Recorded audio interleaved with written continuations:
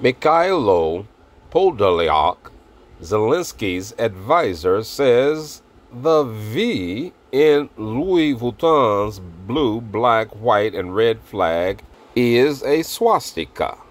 Now realize that this guy in January stated cities that are pampered Russian cities such as Moscow, St. Petersburg, Yekaterinburg will be subject to strikes.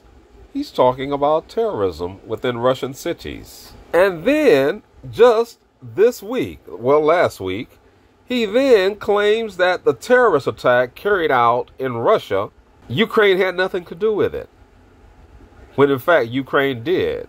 Now the Louis Vuitton flag.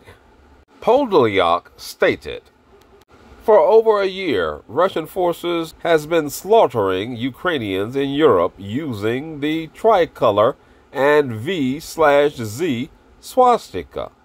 An elite fashion house focused on Russian Nouveau Riche chose to publicly toy with the symbols of aggression. He then said luxury smells better when it's drenched in blood, right? Again, this is a man, a senior advisor to Zelensky, who has encouraged terrorist attacks in cities across Russia. The only ones we have seen with swastikas are Ukrainian forces, and we've seen a lot of that.